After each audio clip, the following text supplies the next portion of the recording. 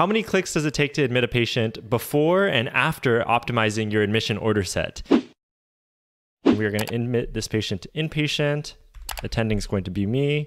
Hospital medicine service, hospital medicine team, med surge, not going to be a short stay. No cardiac telemetry needed. Patient condition is going to be fair. There'll be full resuscitation. We'll add our floor contact dot phrase here. And then we're going to say, yes, I would be surprised if the patient died in the next 6 months. We don't need to get daily weights for this patient. I usually like to have this may transport without telemetry checked. Precautions, we'll put no risk precautions, uncheck the physical restrictions. We can put them on a regular diet. We'll get pulse oximetry with vitals, oxygen therapy to keep oxygen saturated at 92%. For pain management, we'll do normal renal function, and then we will do acetaminophen, and then 650 PRN for mild pain. No need for some of these other medications. And then we'll have the default bowel care of Miralax. We got melatonin and all of this stuff here. Let's say the patient doesn't need smoking cessation. We're going to click here for Lovenox for DVT prophylaxis. And then for labs, let's do a CBC. Okay. And then we will do that for unspecified occurrences. We'll do a BMP for unspecified occurrences, magnesium every morning, and then for as many occurrences we want. And then that looks pretty good.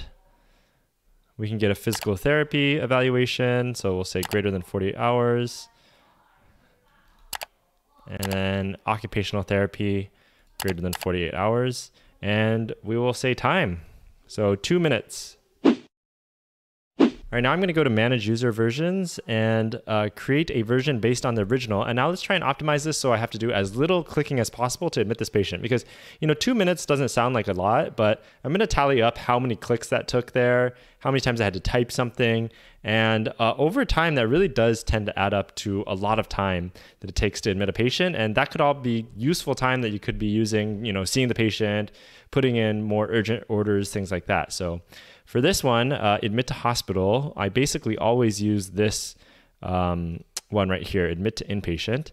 And so we can already just by default have it populate all the things we're going to put. So admitting and attending will be me, hospital medicine service, hospital medicine team, med surge level of care, and then they will not be a short stay. Okay, so let's just proceed with that. Patient update, condition. So we can just put this fair in general.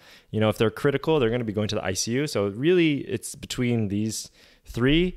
And fair is definitely the most common. So because otherwise they wouldn't be coming into the hospital. Obviously, if you need to update this to serious or you just want to put good, that's fine as well. Code status, we'll put full resuscitation by default. Here we can put pre-populate our contact information here. Okay, and that's my old dot phrase, which I'm not using anymore, but you can just have that pre-populate. Nowadays, I kind of like having Q6 hour vitals, but that's a small thing. And then we can just pre-check this where it's not checking every day unless they're like a heart failure patient or something. And we can pre-check the may transport without telemetry. And then for precautions, almost all the time it's no risk precautions, so we can just do that. And then the physical restrictions I almost never use. It's all for like weight bearing stuff. So we don't need any of that. We don't need any of this. We can just put people on a regular diet by default, but obviously if we need to change it, we can change it to a diabetic diet or something like that. Respiratory, let's default click this pulse ox with vitals. Let's do oxygen therapy. And why don't we do something like nasal cannula, titrate to goal O2 sat greater than 90%, okay? Because I like having this goal O2 sat because when it's a COPD patient, I can say titrate to goal O2 sat 88 to 92%, for example. No fluids or anything. For the pain management, we can directly go here and then get that Tylenol that we ordered and then order that PRN every 4 hours if needed. And then for our bowel care, that's all good. insomnia we have. I've been taking off these PRN antiemetics and stuff. Well, I just recently changed this yesterday because I feel like it just kind of like makes it a little bit messier in the EMR. And if somebody's having a lot of like nausea or something, then sure, I'll add the Zofran on later. But it just kind of cleans up the patient's orders a little bit. And then medication for DVT prophylaxis, unfortunately, we cannot select this by default. It's all grayed out. So that one will have to be one that we have to do manually, but routine labs we can definitely do. So we can just do a CBC without differential by default, and tomorrow every morning without any or until specified. And you know, a lot of these patients probably don't need daily labs, but it's nice to just have something ordered by default. And if you need to pull back the labs later, you can definitely do that. So we'll do the same thing with the basic metabolic panel.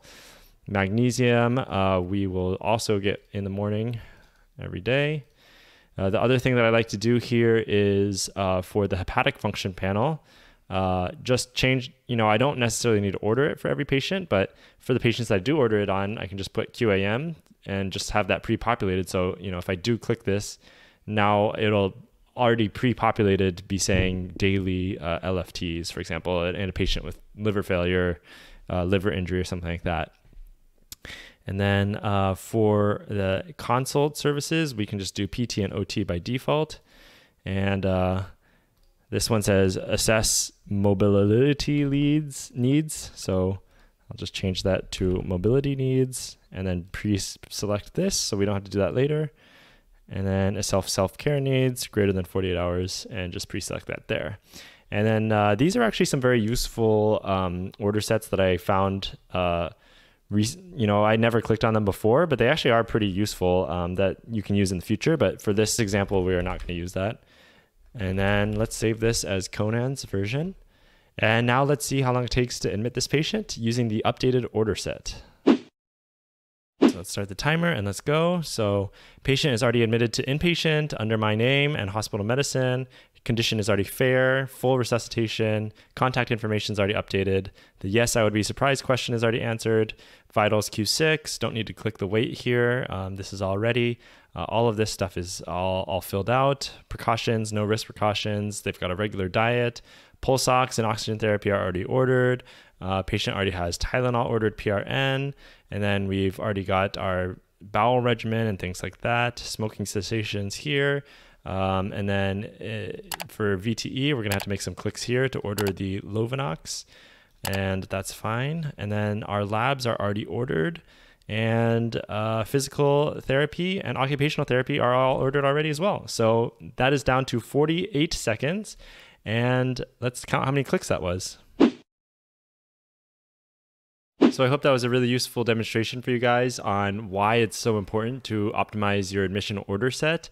You can see that we went from 57 clicks down to 4 clicks. And that's basically reducing the number of clicks to less than 10% of the clicks that you're doing without the admission order set. You know, it may not seem like that much, but 50 clicks versus 4 clicks is such a big difference in how it feels to do the admission. And that many clicks really does add up throughout the day. If you're doing 4 or 5 admissions in a day, you're really going to start feeling the fatigue of going through all those clicks every single time. And it just becomes so repetitive and tiring. Not only that, but I would say that as I was going through the admission order set, I was kind of explaining things to you guys and reading through the orders. But if I really wanted to, I could have admitted that patient in probably less than 10 seconds and gotten all the skeleton admission orders in. And when I did the 2-minute admission with the default order set, that was still using a lot of hotkeys and little shortcuts to make things quicker. So for a lot of people, that would probably take 3 or 4 minutes. So then you're talking about a difference of 10 to 20 seconds versus 3 to 4 minutes per admission. And that really, really does add up as well. Anyways, what are you waiting for? I hope you take this information and you go and optimize your order set now. And I'll see you in the next video. Thanks again for watching. Peace.